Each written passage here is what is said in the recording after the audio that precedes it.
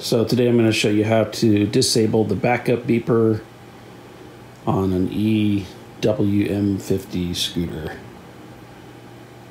So there's two ways to go about it, but there's a long way, which is actually kind of easier, and then the short way, which is, you know, if it works for you, great. But just to get started, we'll go ahead and pull the seat off.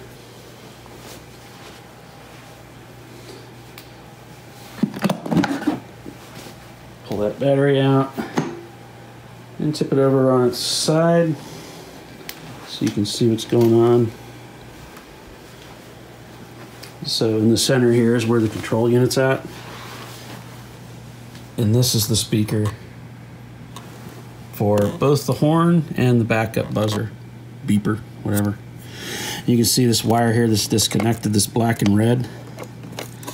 That's the wire for the speaker, which I've already disconnected.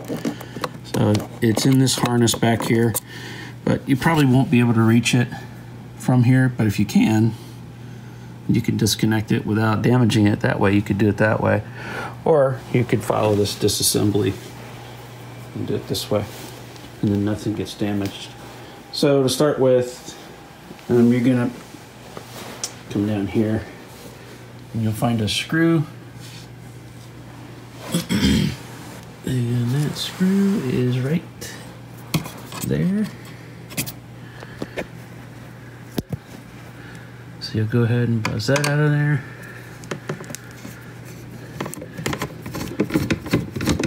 To get to this control unit, you have to take this whole foot plate, the whole plastic top has to come off of there. But it's really not that hard. You take one screw out.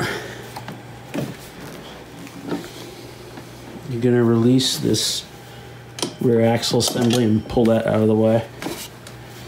And then you've got these plugs that are going to come up, and then these two bolts here. They're all 10mm head bolts. So I just use a flat pocket screwdriver, something like that.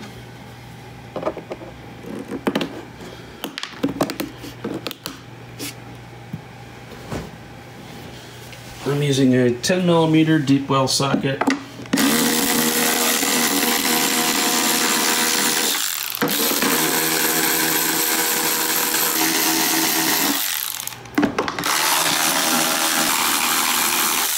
And you're just going to kind of loosen this up a little bit. Then come around to the right side. And you're not really taking this plate all the way off. You just need to lift it up high enough to get to the harness there. Here you can see that this would have been, this was plugged in right here. So I could easily get my hand in there, and this will come up high enough to where you can get in there and disconnect this here.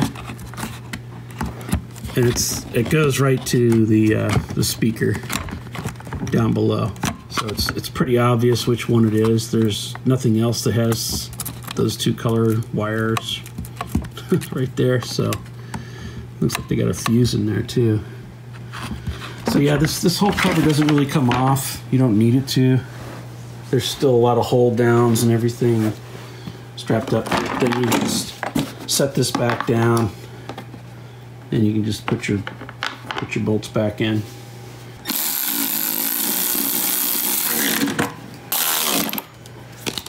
And then we can put our plugs back in.